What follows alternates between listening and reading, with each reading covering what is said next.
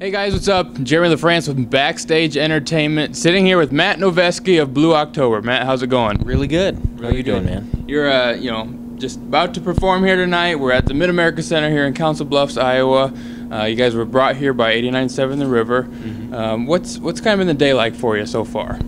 Well, this is the biggest venue on this tour by far. Definitely the biggest crowd. So it's been a great tour, but we've done a lot of medium-sized clubs, some smaller clubs which we haven't done in a while.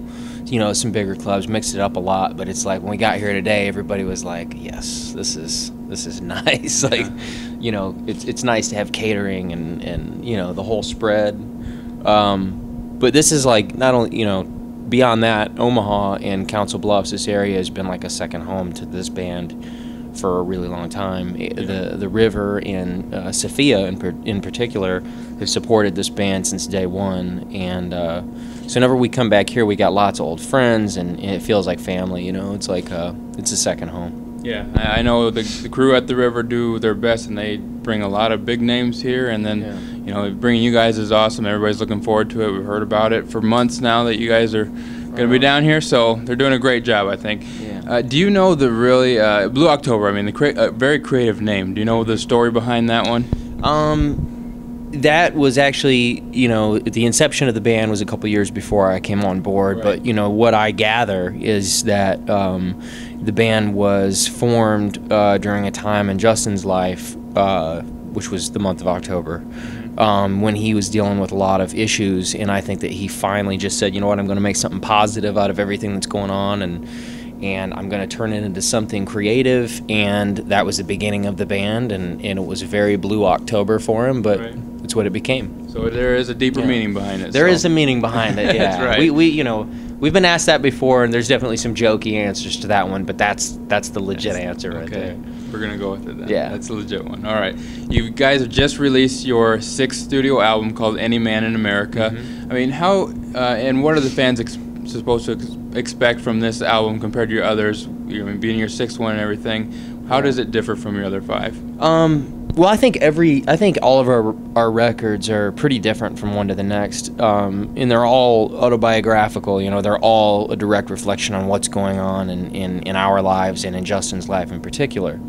And this record I think it's our heaviest record to date. It's definitely the most intense, and it's the most polarizing. I think that people either really attach to it or seem very, not disconnected, but are kind of like, wow, I don't know, that's a bit much for me, or that's not, but it's honest and it's real, and it's what has happened in the last couple years of his life, and that's what we're out here talking about. We don't want to go out and tour and just talk about things that don't matter or mean anything to us. So I would say that this record is it's very much involved with what Justin's been dealing with, which is shared parenting laws, just trying to get the opportunity to be able to be a father, and the laws are they're not perfect. Nothing's perfect, but there's a lot of room for improvement, and so this record is not only a piece of music, it's also a vehicle for us to try to make some changes. Okay. So there's a cause behind it as well.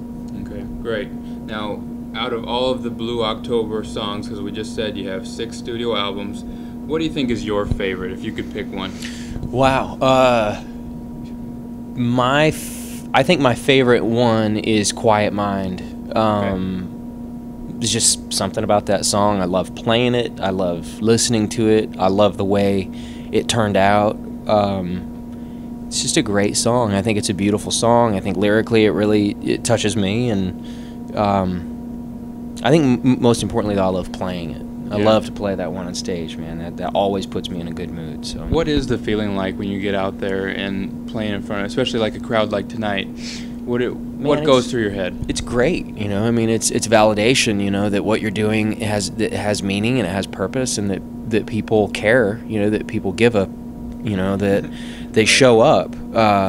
It makes you feel good. It makes you feel like what you're doing has a real purpose, and and when that's your life and that's your job, and that's, you know, it's important that it makes sense and that it all comes together. And so getting out there and seeing all those faces every night, like I said, it's validation, and we all love it, and we're just thankful, man. We're not young kids, you know. We're all pretty old guys, and we're lucky to be able to do this and do it as long as we have, and to have people keep showing up and keep paying attention and go out there and hang out all night with us it means a lot.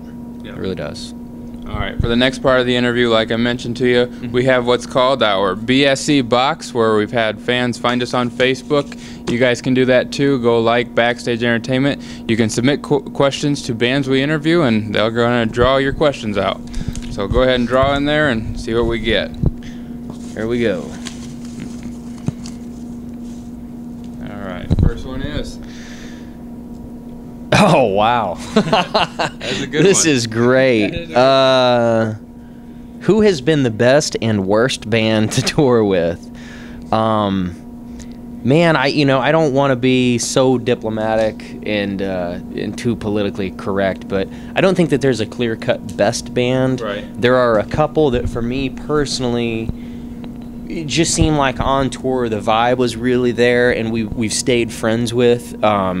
The guys in Long Wave are a band that we love, and actually Steve from Long Wave played on our record, and those guys, man, we just really clicked with them, and we were already fans of the band, so that was great.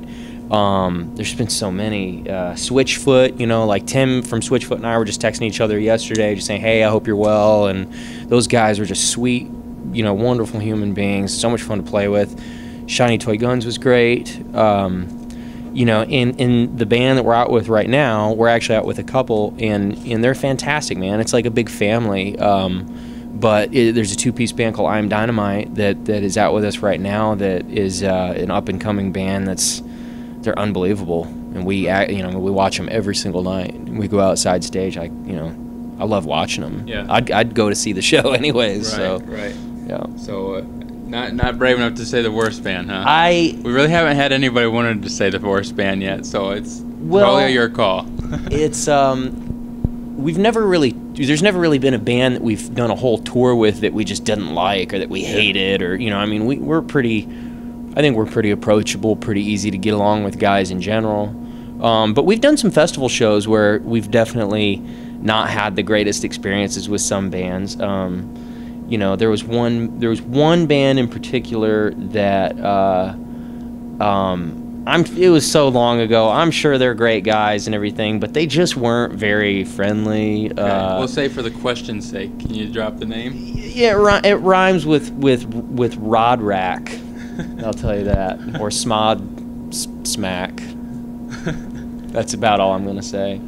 They weren't bad guys. They weren't. I don't think they liked us very much. Gotcha. Yep. All right, let's try another one here. Oh, okay. We're gonna keep going. There's a lot of questions in here, man.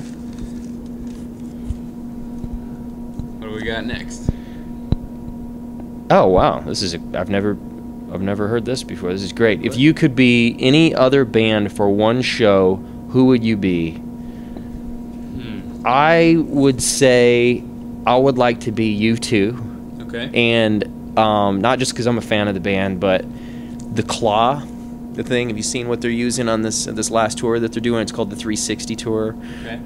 The stage setup is the most ridiculous, coolest thing I've ever seen in my life, and I just for one night would love to be on that stage and play and experience it. I mean, it just looks absolutely incredible. See what the kind of fans in the show that they perform. I mean, yeah, I've never played in front of a crowd like that before. That would be crazy. awesome. Yeah. You want to go for one more? Yeah, let's do another one. I'm gonna dig.